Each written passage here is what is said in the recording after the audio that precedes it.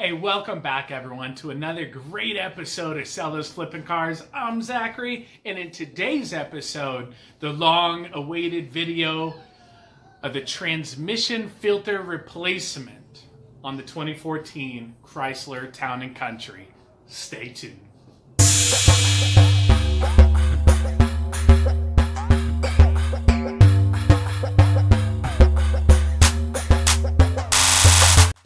Hey, welcome back everyone. I'm Zachary with Sell Those Flipping Cars, and in today's episode, we're replacing the transmission filter on the Chrysler Town & Country. Now, I went ahead and ordered this on Amazon, so I'm going to throw the video, I'm going to throw the link in the video description down below. Okay, it also comes with the chart, and I had to order the dipstick as well.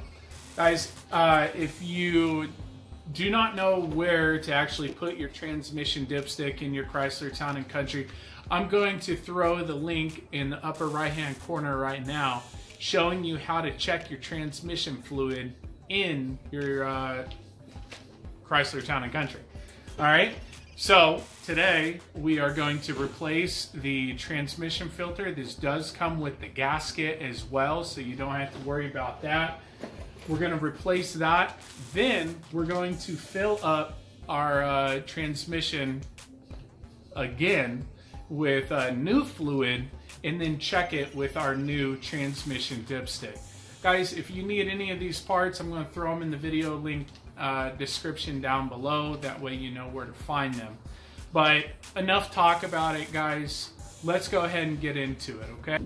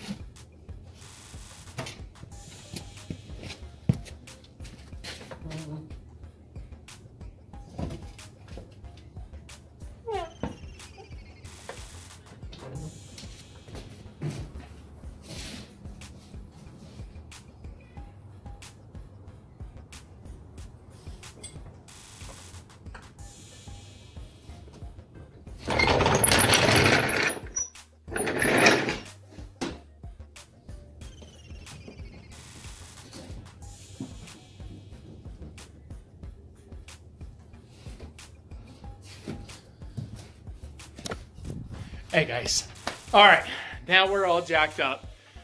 Make sure that when you're jacking up your vehicle, you do chock block the back, okay? You don't want this thing rolling on you because you can get severely injured, okay?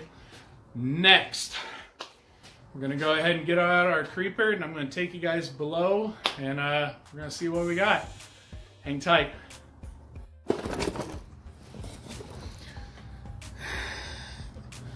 Alright guys, here we are below the vehicle. You got two pans down here. You got one on the right here,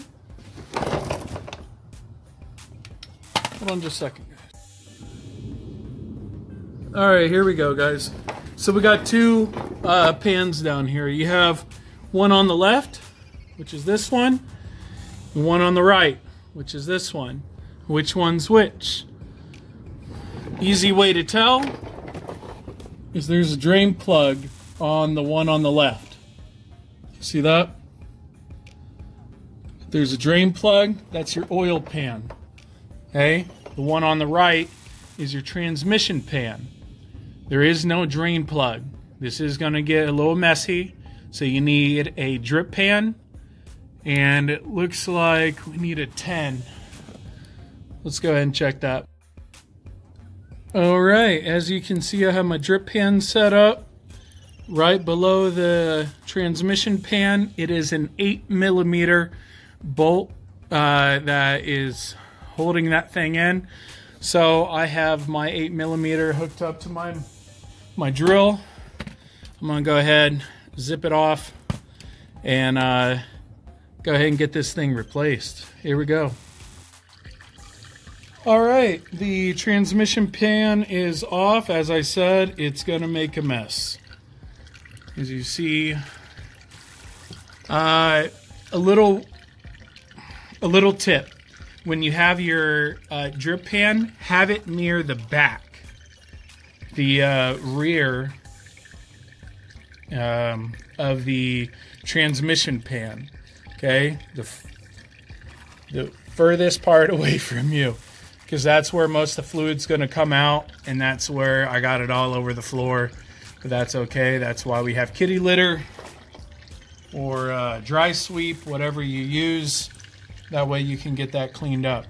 Alright, so I'm going to take this pan now, go ahead and clean off the old gasket. Clean off the old gasket around the transmission gasket on the transmission as well. Make sure that's all cleaned off. Okay, you see right here, it looks like we're going to need an Allen key to take out the transmission filter. So let me see what size that is, and I'll be right back.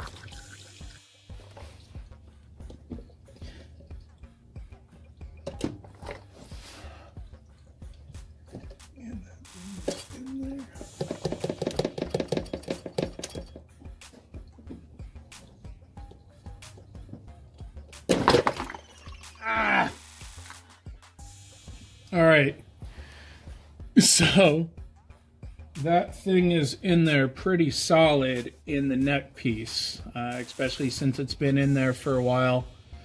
Let me show you guys real quick.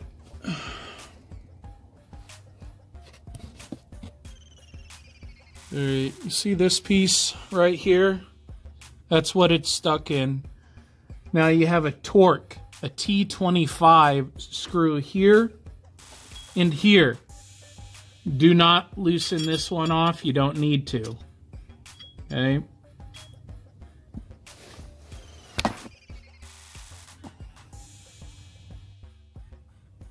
So here I'm looking at the transmission pan. I was wanting to know why it seemed like I had a leak coming from the transmission. Well, I did. It was coming from the transmission pan. And just like your engine, a common leak is the oil pan, because people do repairs like this. This isn't the gasket. This is RTV. So it means somebody came in here, tried to fix it really cheap instead of spending 20, 25 bucks on the new transmission filter and gasket.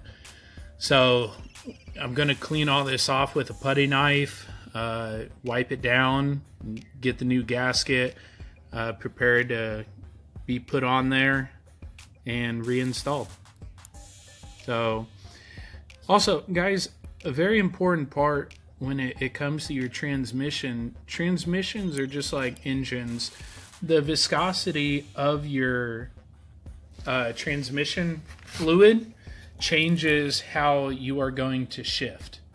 And a lot of people think it's because, oh, my transmission's going out, it's not shifting good. But they totally forget about the transmission filter and the fluid.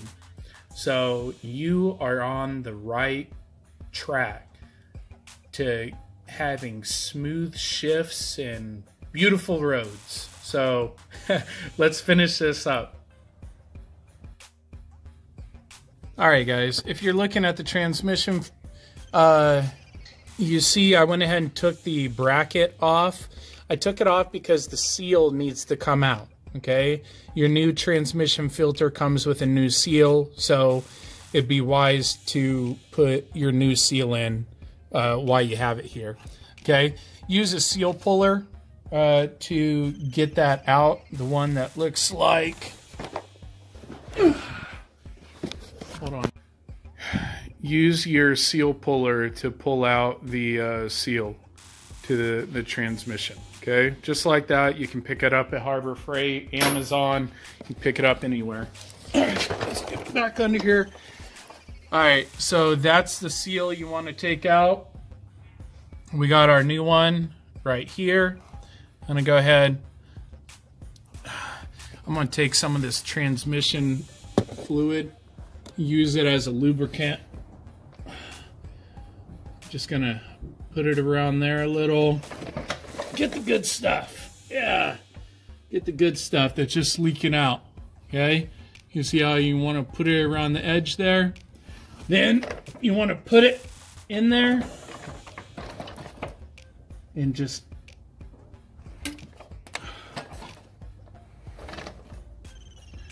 watch it go away from you. Here we go.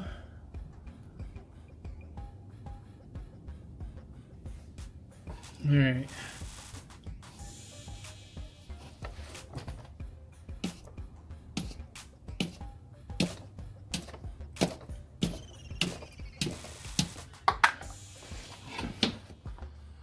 All right.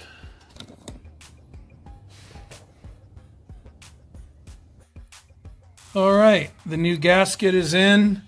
Dipstick holder is also back in. Now it's time to put the transmission filter back in. Tighten the T25 torque bolts down, the two, the one that goes here and the one that goes here. Okay, and then you can put the gasket with the transmission pan back on. Remember, all the bolts that are running the outside of the transmission pan are 8mm. Okay, once we do that, we can go ahead and lower the van, and it'll be time to fill up the transmission fluid. Guys, hey, if you are liking this video and this video is helping you change your transmission filter in your Chrysler Town & Country, smash the subscribe button over here, okay? Also, if you like the video and it's helping you out, hit the like button. Subscribing and liking the videos tell YouTube and myself that I'm doing a good job with the videos and you like the content, you want to see more of it. So when I see that, I want to make more content for you guys. Also, don't forget that you can leave questions, comments in the comment section down below. So if you have any questions about this repair, don't forget to leave them down below. All right, so I'm going to go ahead and throw this transmission filter back in, throw the pan back on, and get this van down so we can go ahead and add the fluid back. So here we go, guys. All right, so the van's back on the ground now. Go ahead and remove your big plastic piece on top of your engine. It's going to give you more room to work. Down here, X marks the spot, guys. Right below it is your transmission dipstick spot. Okay, so what you're going to do is what the dealer wanted was for them to be the only one to work on it. You see that? Hold on just a second, guys.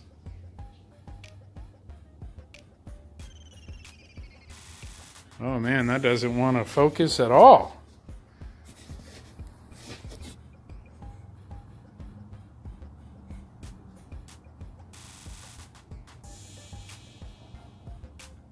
All right, well, on the end there, it'll say for dealer use only. Trying to get to focus in, but it just won't, guys. All right, for dealer use only. That's why there was no drain plug on the transmission pan. It's because this is supposed to be a quote-unquote maintenance-free transmission. That's what they call it, even though Chrysler says every 100,000 miles you need to replace your transmission filter. Now, how are you supposed to do that if it has no drain plug and you don't have a dipstick? Well, you have to take it to the dealership, and they're the only ones that can do it.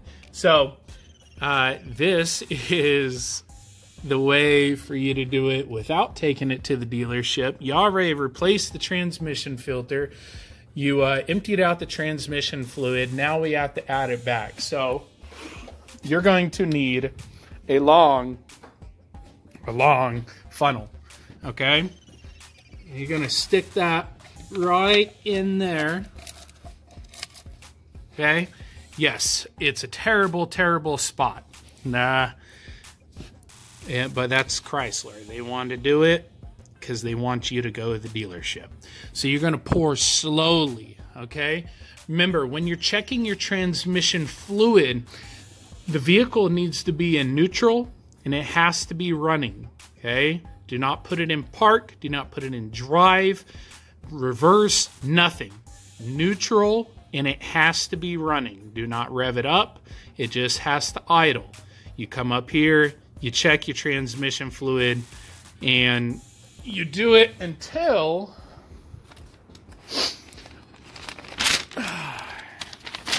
on your sheet, it'll say,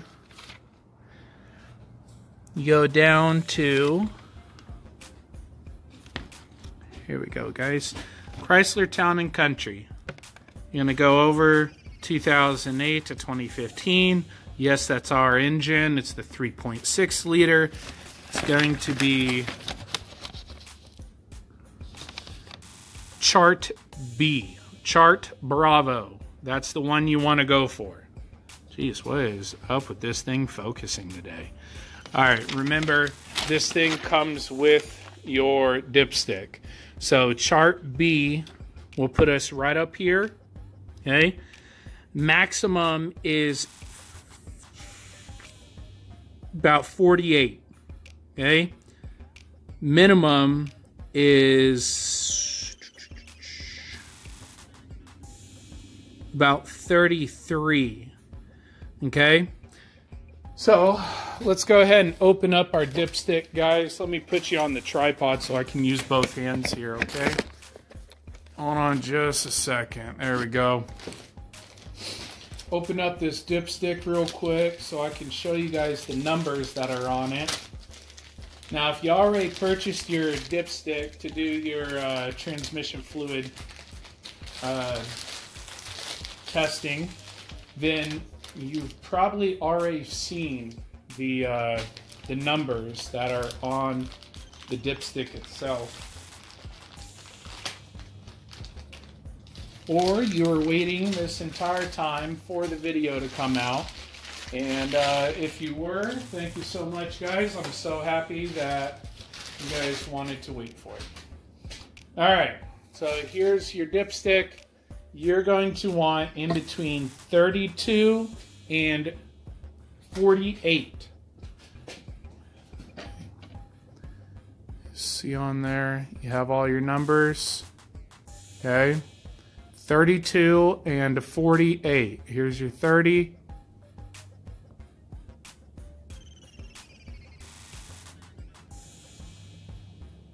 Yep. All right, so let's go ahead and fill it up, and then we can go ahead and check the transmission fluid and see where we're at, guys, okay? All right, guys, so there you have it. The 2014 Chrysler Town & Country transmission filter replacement is now complete, and you are good to go.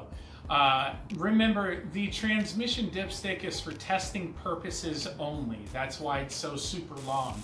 It doesn't fit all the way in there.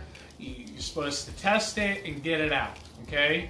No problem. Make sure you go off the chart that was sent with the dipstick so you have the correct amount of transmission fluid. Thank you so much for actually tuning in today and checking out today's video. If today's video actually helped you guys change the transmission filter in your Chrysler Town & Country, make sure you smash that subscribe button and hit the like button so YouTube knows that I'm doing a good job and giving you guys some content that's worth a crap.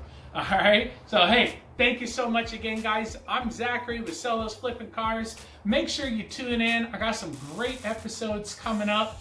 We're getting rid of the Taurus, so we're going to be cleaning that up, getting a new project in here. The head gasket was completed just last night, and went ahead and did some tuning this morning before I did the Town & Country. So guys, so many episodes coming up. I'm really excited about it, and I hope you're excited about it too. So if you're looking for more auto DIY videos, this is the place for you guys. Make sure you hit subscribe and tune in for the next episode. So until next time, keep on wrenching, guys. Take care.